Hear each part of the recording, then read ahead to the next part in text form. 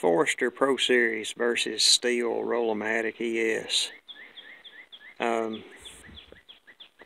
Purchased this Forester bar maybe 2 years ago, and I'm going to say, well, I know exactly, it's got about 30 hours on it.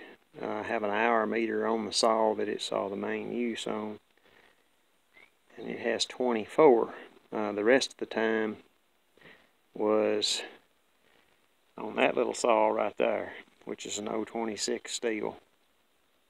Now this is a 24-inch Forester, 3/8. This is a big bar, large mount Stihl. I failed probably 60 trees with it and then began milling with it. The bearings did not go out. The sprocket exploded. I have seen bearing failures. It's not a bearing failure.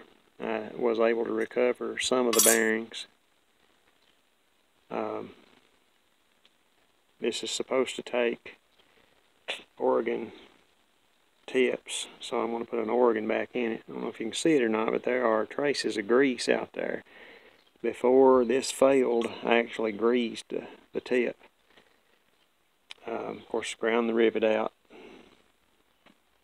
ground it both sides, and then drive it out with a punch. That's all it is to change it. The point of this video, Forester bar has approximately 30 hours on it. The Stihl bar you see laying there is that's the large tip model, which has been discontinued. That bar's probably got 100 hours on it, and it's not even got a greasable tip on it. And it has seen hard use. It's been bent once, but still going strong, still smooth. The bar on this little saw, it's probably got 200 hours on it. No grease, no way to grease it. It's still going, no problems. Is it worth the money for the downtime? The money saved, the downtime? I don't think so.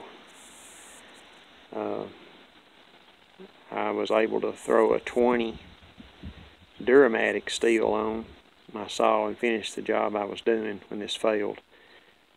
But I will put it back together, and we'll put it back to use. And, you know, I have it. But that's something to think about. The wearability and durability of a Stihl bar.